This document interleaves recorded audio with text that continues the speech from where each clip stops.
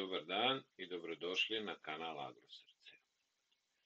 Moje ime je Aleksandar i danas ću vam pokazati kako sam zamenio jedan mehanizam za namotavanje gurtne za roletnu. Vidimo ovdje da je mehanizam otkazao i više ne namotava gurtnu. Prvo što sam uradio da je skinuo sam ovaj poklopac sa kasete za roletnu da bih mogao da pristupim do roletne. Sada ćemo se popeti gore. Evo vidimo kaseta, u kaseti je roletna i naravno roletnu sam spustio skroz do dole i sada odkačinjem ove zakačaljke koje drže roletnu zakačenu za osovinu za roletnu.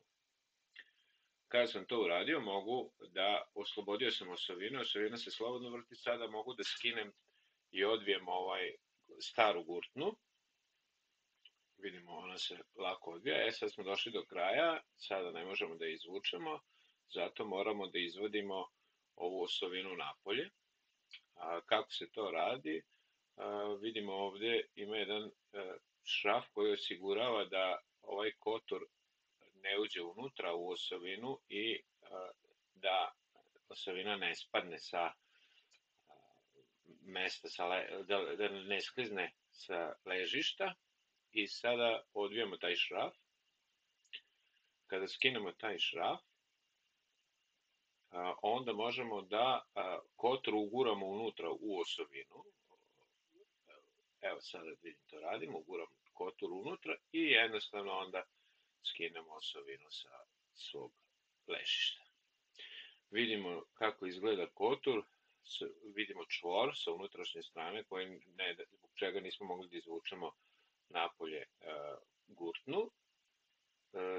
Ja ću čvor sada da odvežem, pošto nije čvrsto zavezan. Ukoliko je čvrsto zavezan, mogao bi da ga odsečem, ali evo vidimo, lako sam ga odvezao i ostavit ću gurtnu tu za sada, a osovinu sklanjam negdje da mi ne smeta.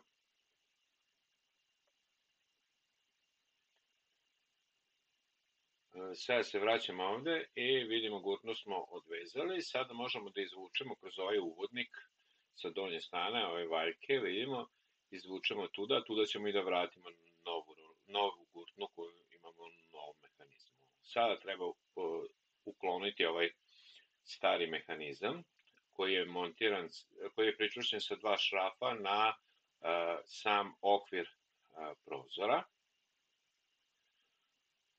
Uz pomoć običnog šraf cigera kasetstog odvijamo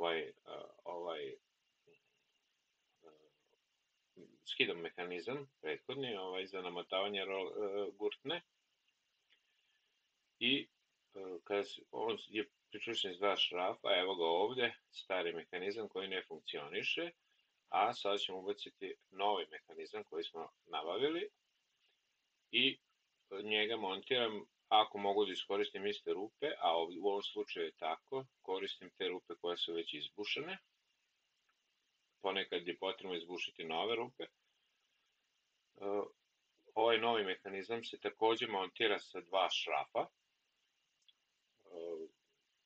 Uvrnemo ta dva šrafa, i gornji i donji, i mehanizam je pričvršćen. Evo sada izvlačimo ovu gurtnu praktično do kraja. Ne treba ništa silovati, nikakva sila velika, ali do kraja izvučemo gurtnu i ubacimo jedan mali šraf ciger koji blokira mehanizam gurtne da ne uvlači ovu traku, gurtnu unutra, i sada možemo da nastavimo dalje da radimo. Ono što je važno kada ubacujemo gurtnu nazad, da nam se gurtna ne uvije, jer u tom slučaju neće lepo izgledati, a i neće dobro raditi. Zbog toga, evo sada opet proveravam da mi gurtna da mi ne bude uvijena. Cijelom dužinom je pregledam i evo ovako, sada znam kako ću da je ubacim da mi gurtna ne bude uvijena. Ubacujem gurtnu kroz uvodnik sa donje strane, kroz ove valjčiće, i proguram unutra u kasetu. Sada ću da donesem osovinu i vidimo ovde na osovini ima ovaj kotur veliki za namotavanje gurtne. Sad, sam kotur ima u sebi, vidimo ovde, jednu pljosnatu rupu kroz koju treba provući ovu gurtnu. Znači vidimo tu rupu i sada u tu rupu uvlačim gurtnu.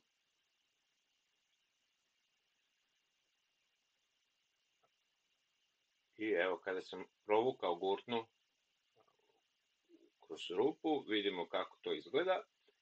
Sada je potrebno da gurtna se ne bi izvlačila, da samo na ovom kraju vežem čvor. Evo, sada ću da vežem jedan čvor. Ništa posebno, običan mali čvor. On će sprečiti da se gurtna izvuče iz kotura. Vraćamo čvor, ima ovde jedno udubljenje rupa, njegovo mesto da ne smeta i evo sada je montirano. Sada vraćamo osovinu, ali vidimo da dole da osovina ima ležajeve s jedne i s druge strane i ima ove klinove ili nosače na koje nataknemo osovinu.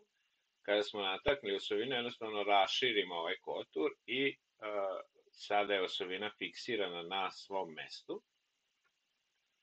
Pričvrstimo naravno vratimo onaj šraf koji osigurava da se to ne pomera i sada jednostavno rukom vrtim osovinu i polako namotavam ovu gurtnu i pritom pazim da se gurtna ne uvrne, nego da bude lepo namotana onako kako treba, vidimo. Polako to radim, evo uspeli smo, sada je gurtna nameštena kako treba i namotam praktično svu onu gurtnu koju sam izvukao iz mehanizma. Ručno, tako. Kada sam namotao gurtnu i vidimo da gurtna je skoro cijela namotana, sada ćemo da spojimo roletnu za ovu osovinu, znači uz pomoć ovih metalnih zakačaljki. Znači, zakačit ćemo metalne zakačaljke na za to predviđena mesta na osovini. Evo sada kačim zakačaljke. Ovo kačenje može biti različito, ali ovde je ovako modernijim, najčešće ovaj fazon, a može biti na razne druge načine zakačeno za ovu osovinu. I sada vidimo da je to gotovo. Mogu da skinem, da izvadim šraf ciger koji je smetao mehanizmu da uvlači gurtnu i sada vidimo da je sve praktično spremno. Sada ćemo pogledati da vidimo da li to funkcioniše kako treba. Povlačimo i vidimo da roletna lako klizi gore i dole, da se naša gurtna uvlači, što je i trebalo da se uradi. Sada sam primetio ovde dok sam podizao da ova dva odbojnika za roletnu nisu pričvršćena kako treba, nego da su se rasklimatala i sada ću jednostavno samo da ih malo dotegnem ovako rukom, da se ne bi drmali. I evo sada je praktično sve gotovo i sve onako kako treba da izgleda.